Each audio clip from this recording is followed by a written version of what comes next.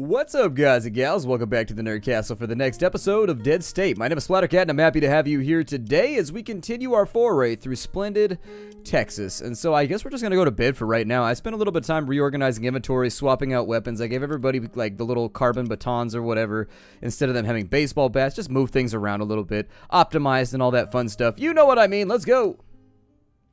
It looks like we only had a 53 morale change today. Strangely enough, I thought we brought back more than that, but I guess we did not. It's when you make multiple runs that you get a bunch of morale, so it's all good.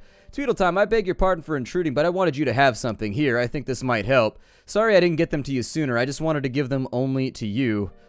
There are a lot of antibiotics. Where exactly did you get these? They were in my bag when I left the house where we met. I'd taken them from the looters' camp before they chased after me. I swear I didn't steal them from any supplies there. I had to make sure you had something in case someone let you get bit. I would never let that happen. Nothing bad can happen to you. I'm not sure what I'd do if it did. This lady is being a little bit weird.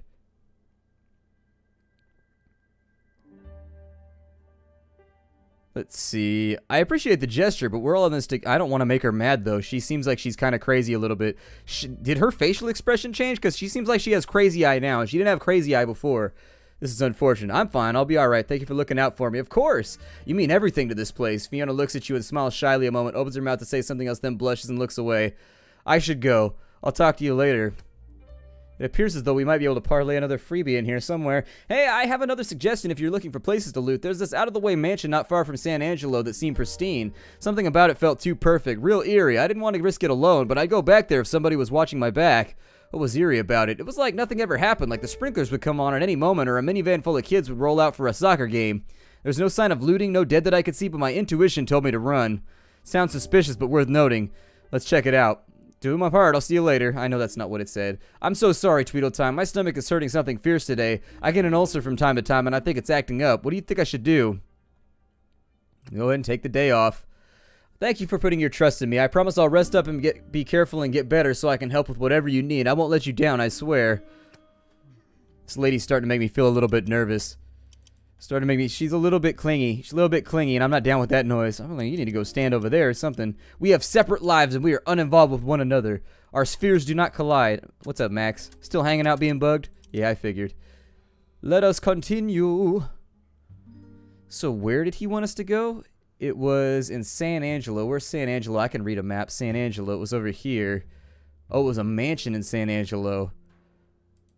Okay, well, he said something eerie told him to run, so I want to check that out, obviously. Like, why would we run away from that? That sounds super awesome. Let's go have a look. We also need, like, more storyline stuff to happen. I bet I haven't uncovered a bunch of stuff. Let's go look around up and in here for locations. I bet there's something that I've missed up here. We're going to kind of have to go, like, crossways along it, I think. And then we'll come down this way, and then, like, back over to right here, just in case we missed it. But nope, we didn't miss it because it was never thrown. Alright, so up at the mansion. Let's see what's going on in here. Is it a mansion of dancing? If it's a mansion of dancing of Charles Manson, then that would be unfortunate. So there's that in front of the way. Gonna have to look for a back way through.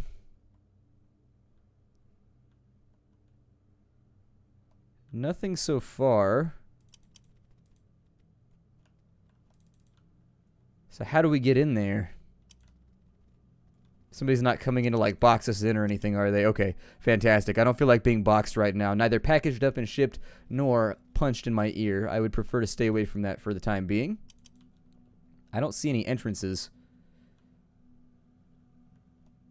Yes, I see precisely 0 entrances.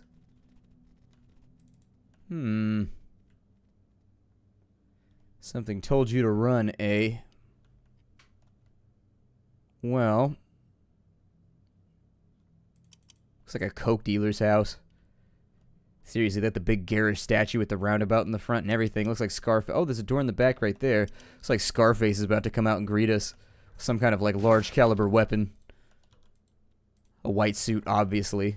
Collar parted to show off the chest hair because, hey, it was the 70s and that's what we did back then. We showed off our chest hair. I wasn't there, but that's what I assume. I see a lot of pictures with a lot of chest hair from back then, so I'm figuring. Hair was definitely in vogue. I watched a documentary on the disco period, and they had this guy who's, like, worked at a pizzeria for, like, 50 years. Like, he got a job at the pizzeria when he turned, like, 17, and he still works there, like, this day. And it was, I think it was in Miami somewhere. And he was just talking about, like, He said something along the line. He was talking about their habits back in the day when they used to, like, go out to, like, the discotheques and stuff to dance. And he was saying something about the fact that they would work. Oh, that's not good. Where did you come from? I'm going to close this door real fast, okay? I don't know if that's going to stop you, but I figured I'd give it a go. Got 3 gallons of gas. I mean, either way, we just got a ton of gas out of this place, so cool. Treat it like my full Beany Tamale and give me all kinds of gas from this place, so that's good. I had a tamale last night. It was really, really good. Actually, it was kind of like mid-range. It was middle range. It was a middle-range tamale. It was good, but it wasn't amazing. I take that back. I would have rather gotten the fajitas, but, you know, I was in the mood for, like, actual Mexican food, so I jumped in there for tamales. It was pretty good. I might have put too much hot sauce on it, is what it, I think I actually smothered the flavor. Luckily, they didn't make the classic mistake.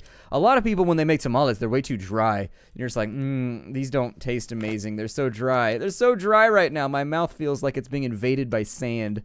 But no, they were moist and they were good. We got some tennis rackets? Okay. I guess that's cool. I don't know what we need tennis rackets for, but I guess I'll take them.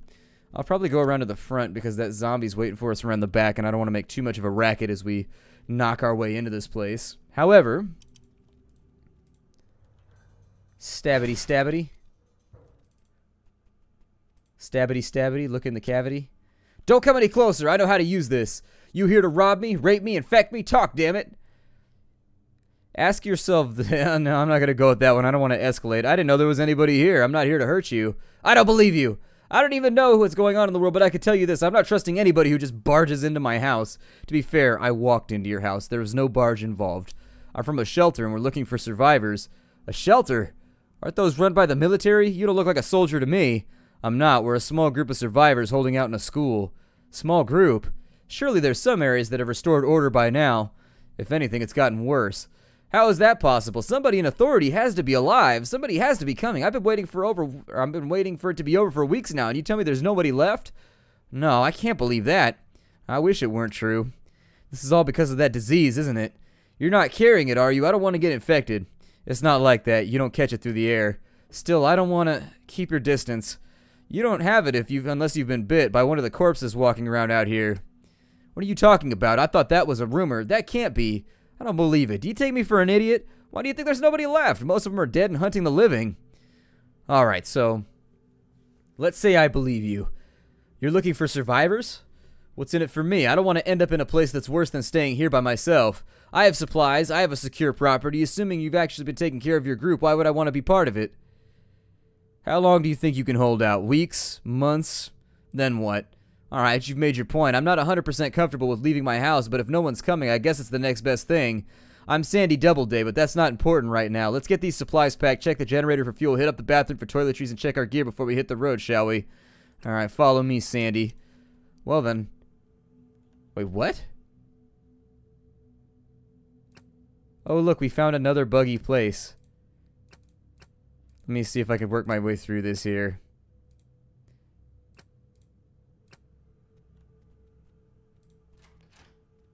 Maybe it's just when you cross the door, it's doing the event again. I don't know. We'll do it a couple more times. Hopefully it doesn't bug out. When we had this happen before, the game bugged out shortly thereafter, which was very, very unpleasant. And so, actually, I think the cheese wheel weighs like 1,000,000 tons. So for right now, the cheese shall stand alone. What song is that from? The cheese stands alone. It's Hi-Ho the Dario. Isn't that the name of the song? I don't know the name of kids' songs anymore. I don't have kids. Neither do I sing kids' songs very often. Except for Merzidos. I sing that song all the time because it's awesome. If you ever saw The Cell, too, you can never hear that song the same way. I liked The Cell. The Cell was a good movie. I enjoyed it. I like virtual worlds and stuff containing virtual worlds. Because, you know, escapism and all that. What was it here that we couldn't carry? Just extra forks? Alright. Well, I guess we'll fork that idea for later. Let's see here. We'll take that. We might be wearing a bit too much, but back door is locked. This place does not look safe at all. That glass door right there, people coming straight through that thing. I can promise you that. I'm surprised she hasn't been hit, though. Maybe she's just like so far out in the country that nobody's bothered with her. Medicine cabinet. She's got condoms and a bunch of other stuff. Why would you keep condoms in the bathroom?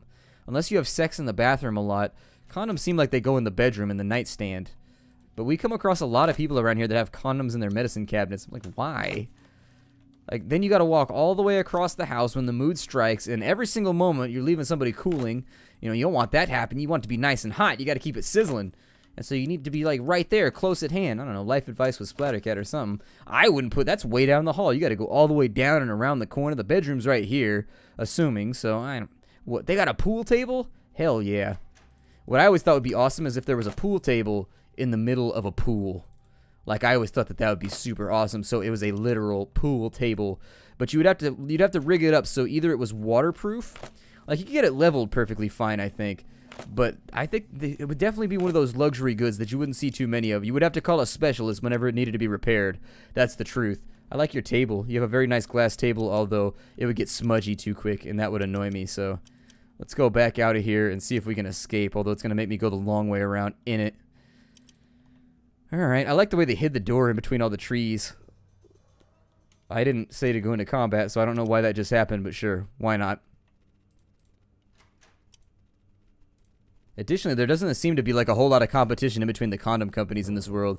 I'm not trying to be overly specific right now, I'm just saying, it seems to me as though the condom competition is very light, like they might be risking monopoly laws right now. They might get themselves into trouble with the government, so they may want to get on top of that. I want to go see Chappie. I haven't seen Chappie yet, and I want to go see it because I enjoy both robots and everything by, is his name Blomkamp? Is that how you say it? I don't know how to say his name, but either way, I've enjoyed all of his movies so far. Although I get the feeling that Neil Blomkamp, or whatever his name is a big Tao fan. That's the thing that I've gotten from all this, is I'm pretty sure he plays Tao. But still, I want to go see Chappie because it looks like it's going to be awesome. Anytime there's a movie with a robot with a bling chain and a rifle, I'm just like, well, we're going to see this movie. Let me shell out the wallet here. Let me break this thing on. Actually, I don't carry a wallet. I carry a money clip because, you know, reasons. I don't know why I carry a money clip. I just do. I like money clips better. They look cool. When you whip out a money clip, people are like, wait, is that a money clip? That's like late 70s, early 80s of you. You're like, yup. It has a shell casing on it, too. Somebody made it for me. So it's like it's a silver, it's like, I don't know if it's actually, I think it's just like brushed polished steel or something. And then on top of it, a friend of mine cut the ending off a 45 caliber brass and welded it on there. It looks pretty cool. It looks pretty cool. I got it as a present. Got it as a present, and I use it now, and it makes me happy. The upscale shopping plaza. Winter's emergency shelter. Let's go check this place out. How does that sound? We're already loaded up and ready to rock, so we can have a look, see what's in here. I mean, we haven't checked all the shelters just yet, but this one might have something for us. Zombies, it looks like. Just sort of like scout out the lay of the land for right now. I really would prefer not to dig into a location like this and end up fighting zombies for the next decade. So if we could take it slow and like not make a lot of noise, that would be fantastic. Because the last time we went to a shelter, we ended up getting into a firefight with the military, which called over like all the zombies, and then it took us forever. And I ended up bailing out in the end because there was just too many zombies. Like I got bored. Like I physically cannot kill any more zombies today. I'm tapped out right now. I'm tapped out. I need either AoEs or we need to speed this process up a little bit. Another one bites the dust. Probably try and clear these all out from behind the gate, but I think this might be one of the last shelters that we have to investigate. Good. That's what I was hoping would happen right there. I'd be able to take them both out. We'll check the bodies for any loot or anything else in just a minute because we're all full up anyway, so we're going to have to go back to Splendid. What I'm trying to do right now is clear this place out as carefully as possible without waking any of these little turds up. I love the word turd. The word turd has always made me laugh my entire life. If somebody uses the word turd, like, while they're angry, it makes me laugh every single time, because it's just, like, the most ridiculous sounding word. Like, they say that the funniest comedic sound is a K, but frankly, the word turd, for some reason, always makes me laugh. I don't think it's immaturity either. It's just something about the composition of the word that's just, like, funny. It's funny in a way that most other words are not funny. Maybe it's just me. I'm not sure. And that's going to be the label of this episode. If I miss out on that, it's going to be a giant crying shame. Why the shame is crying?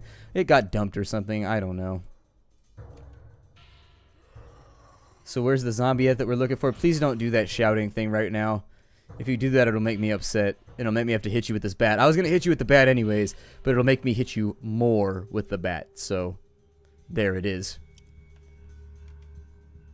I'll probably go finish this guy off real fast.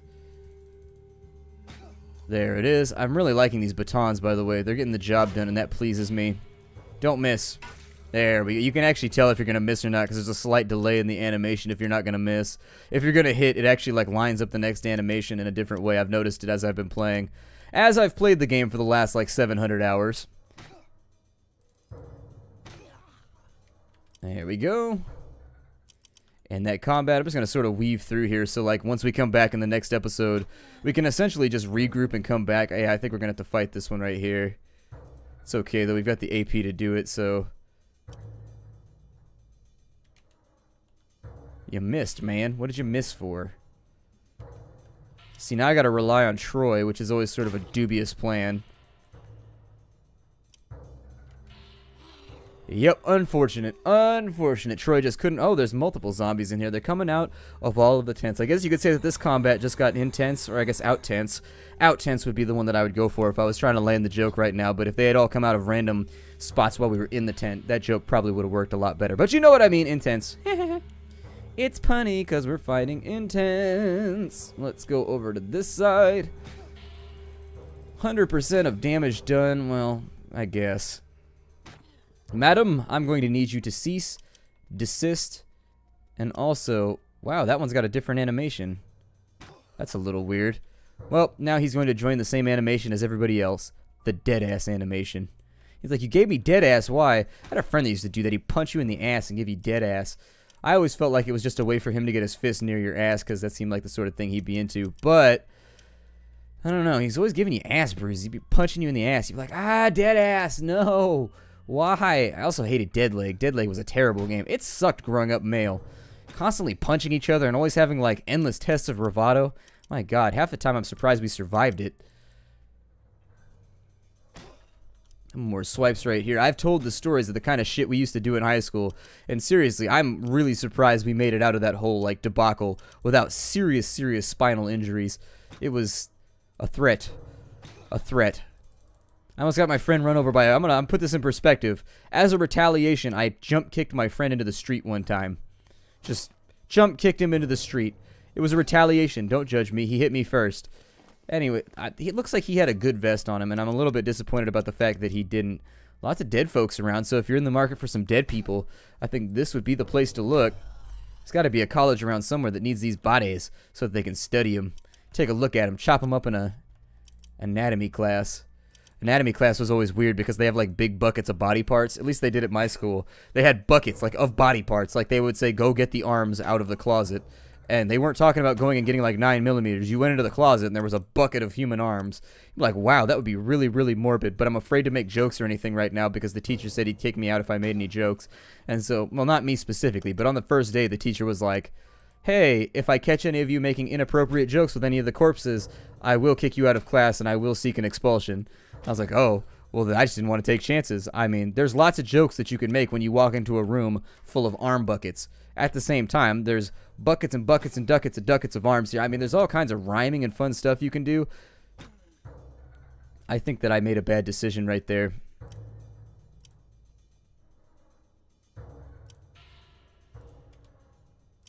Let's line up real fast. But yeah, there was a bucket full of arms. There's a bucket full of legs.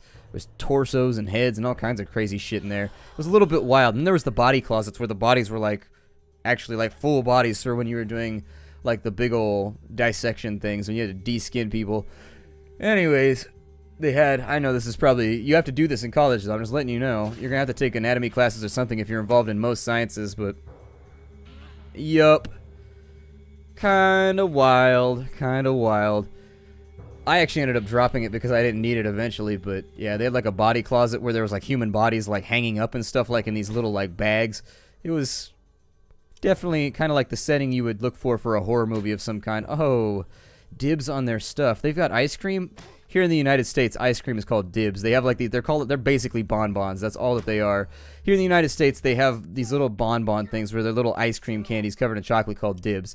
Therefore, that's why I said, oh, there's candy when he said, I've got dibs on that thing. And I was like, there you go, dibs on the thing. I love dibs. They're delicious. They come in these little canisters and they run out way too fast. There's got to be like a data item or something in here that like leads us somewhere because we've hit all of the government agencies so far and they're all gone. Like there's nothing left and there's no real explanation as to how this infrastructure fell apart. Like zombies are not that big of a threat if they're the slow kind. If they're the fast kind, I could definitely sympathize and be like, oh yeah, you're done for. But with what we've been up against so far, it's just like I have a hard time believing that small like groups or even moderately sized groups of zombies that are slow would ever be able to make it past like a government barrier. It looks like maybe somebody rammed the barricade and burned out the car, like they shot it up possibly. But even then with the barricade down, I don't know. They said in some of the information items that the military was having trouble aiming for the head or something like that, which they don't move that quick. I mean, I'm not an expert marksman, but I'm okay with a gun. Like, I grew up firing rifles, and nailing a headshot on a zombie that's kind of moving. I guess maybe you'd be a little bit panicked, though, too, and there'd be nerves and stuff like that. We should grab those mushrooms that are on the outskirts of town before we do anything else. What did we turn in? We turned in, be it ever so humble, there's no place like home. So I guess we must have finished the... I think we finished the science lab. I think that's the achievement that you get for completing all the upgrades to the shelter, which means we have to be somewhere near the end of the game, right? We got to be getting there. We've created a lovely little home right here, and so now we just need like a catalyst to finish this thing off. Which beyond that, though, I can't tell you. Yeah, everybody's done. Can we even build anything else? Yeah, we're finished. We've done everything. There's nothing left. The mechanic, we could put an emergency tank on the car, so maybe have her work on that. Aggro Moss can help out with... Did I ever get around to making a suppressed MK5 so that we could use guns on zombies? Because we have the ammo to do it, so I think we should probably do it. Can you only do it once? Oh, it's you can only build one gun at a time? That's a little odd. Alright, well, lock and load. I'd rather be prepared than dead later on, so take all the stuff that we have, and if you've got the time to upgrade it, take the time to upgrade it. Other jobs you can take, guard duty, sure. Karen Landy, can you do anything over here? Yeah, another I'm sorry, another combat shotty. Ryan Michaels, or Ryan Michaels. Self-defense, maybe.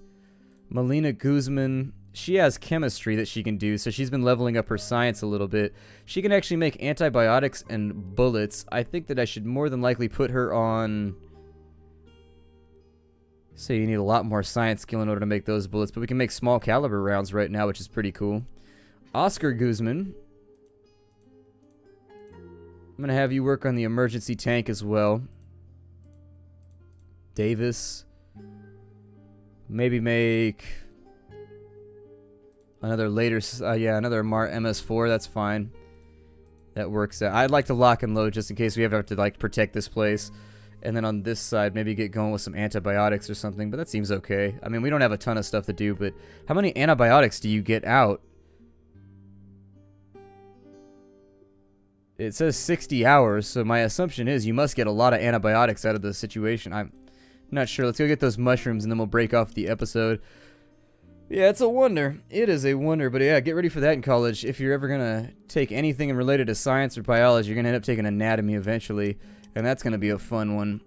That body closet still weirds me out to this day. It shouldn't, but it weirds me out. Weirds me out. I never had like a thing with dead bodies. Like, it doesn't like freak me out. It's just the fact that they're just like hanging there. That's the oddest part, is that they're just kind of like up in there. Almost like furniture or something. We had problems one time. You had to saw through a skull. And...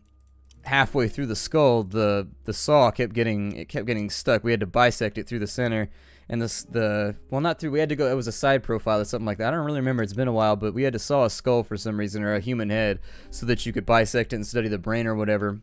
And anatomy classes pride themselves on that sort of stuff.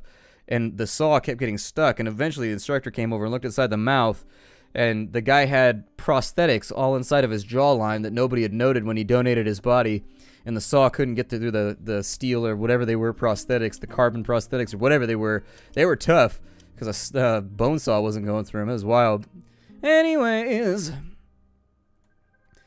I called this meeting to discuss a potential health threat to the shelter. As of the last day or so, several people have come down with a nasty case of pneumonia. From all appearances, it appears to be a bad strain of strep causing this flu. Anyone who has caught it has experienced a high fever, chills, coughing, and lethargy. They're unable to stand, much less carry out their duties. If this starts spreading to anyone else, we're going to have a hard time running this place. So how do we deal with this? From what I've read, quarantine's the only way to do it. We might not be here if someone had done that to the first people to come back from the dead. If you think we should do this another way, I'm willing to consider it. Strep is a bacteria. If we really want to knock this out, we need to kill it before it spreads. Let's use some of our antibiotic supply to kill it in anyone with flu symptoms. I know antibiotics are important, but we need to nuke this flu before it kills our ability to remain effective. I prefer we use antibiotics to help people as soon as possible, unless you think there's a better way. I think we need to use our antibiotics to treat the healthy. Why are we saving them just for infected people? Start treating this flu with antibiotics immediately. Let's nip this in the bud before it gets worse. How do you think we should resolve this? He's got the doctor on his side. since he's got the doctor, it looks like it's a no-brainer. We should just go for the antibiotics since we can make our own. It looks like this is a pretty cut-well decision. The votes are going to go that way anyway, so yeah, let's go for it. The decision is to dedicate antibiotics to the sick to promote a speedier recovery and less of a chance of spreading the flu. I'm worried about our antibiotic supply, but at least you're doing something. Good call. We need to treat this as soon as possible. I'm glad you're worried enough to give these people access to antibiotics. It really shows you value their well-being. Great, a proactive decision is just what we need right now. It shows strong commitment by the leadership here. That concludes the meeting. Let's hope nobody else gets sick. Okay. 7 disagree. So yeah, that was basically a win. It was a pretty good win for us. Just talk to Davis. Doesn't seem like there's much in the way of news coming in. Be nice to know if help is coming. Man, when this is all over, I'm going to get that boat, find my ex-wife and my kids, and just take them on the vacation of their life. What about you? Any plans for when we get out of this? Wish I had your optimism. Not always easy, right? Yeah, I know back in Menard, I thought I'd never get out of this. But I did, and someday we're all going to get out of this too. Thanks, I needed to hear that. Sure, anyhow, thanks for the chat, and I'll see you later. I've settled in, and I've taken a look at what we need to work with here, and frankly, this place could use a bit more organization. Mr. Cray explained that major decisions are put to a committee. As a former city councilwoman, head of the PTA, and vice president of National Family Organizations, I feel it's my duty to apply my experience for the benefit of everybody here. Okay. Well, good. I'll make a checklist of the points I think need to be addressed here and get back to you. I think you've all done an adequate job with the place so far, but there's always room for improvement. I look forward to it. I'll talk to you later. Can I talk to you about something? Yeah, so I don't think we should be taking women outside of the school. When this thing is all over, the females here are going to be needed to give birth to new babies to repopulate the earth, and the men need to protect them. I'll definitely try to keep them out of harm if you go in their place. Oh, well, right then. Thanks for cooperating. I'll see you later. Okay, well, my name is Splattercat. Thank you for joining me here at the Nerd Castle for the next episode of Dead State. I look forward to seeing you all in future episodes. Take care, everybody, and as always, I do.